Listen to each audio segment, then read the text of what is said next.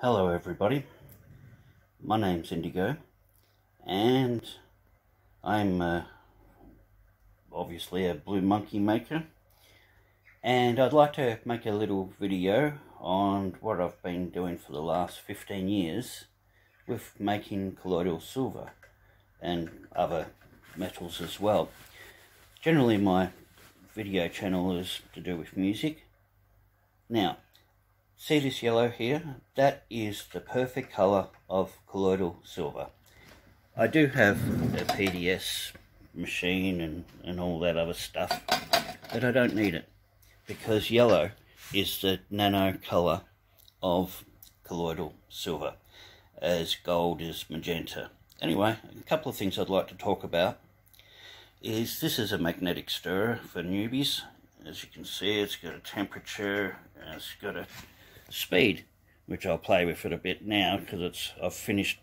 See, fast, slow, and what that does is that enables the conductivity throughout the whole jar to be fairly even, so I don't get a build-up of silver particles. So if it's not running at a nano, then the conductivity will get stronger. Now, I'm not using salt.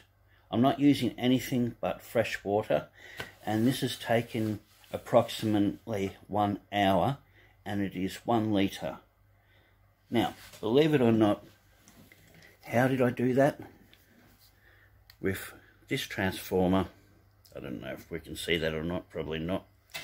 I know with my eyes I can't see it. I'll try a bit of light on it, but it is only not too bright. Anyway, it's about 15 volts, 14 volts or something like that. Sorry. Whoops.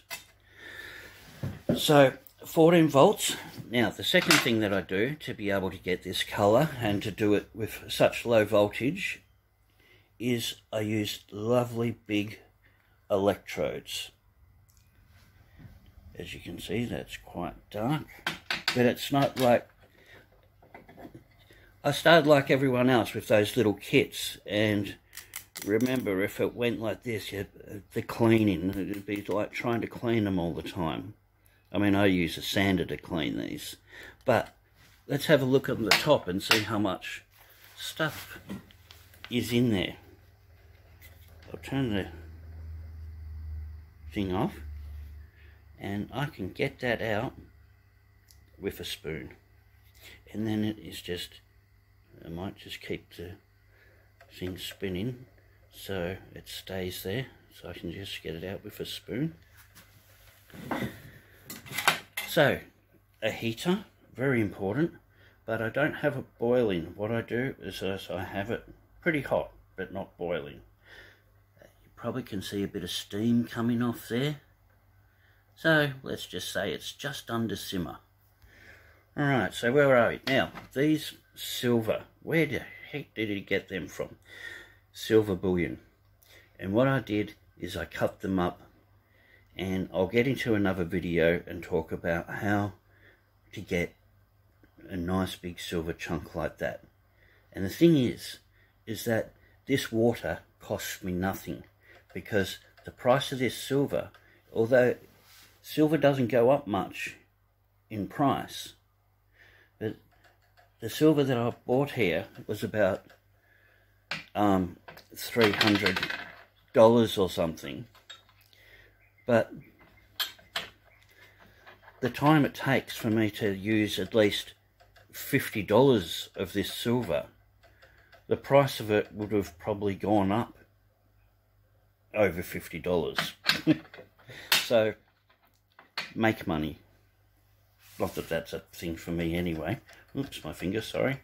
Okay, please subscribe to the video and keep up with my updates that I'll try to go with how to cut silver.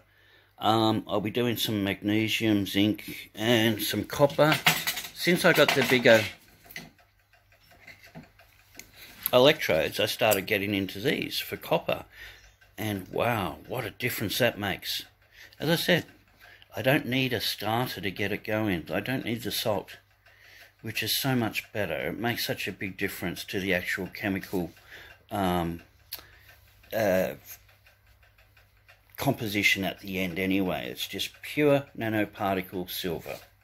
Alright, bye for now. Please subscribe, and any questions just ask and I'll be happy to answer. Thank you. Bye.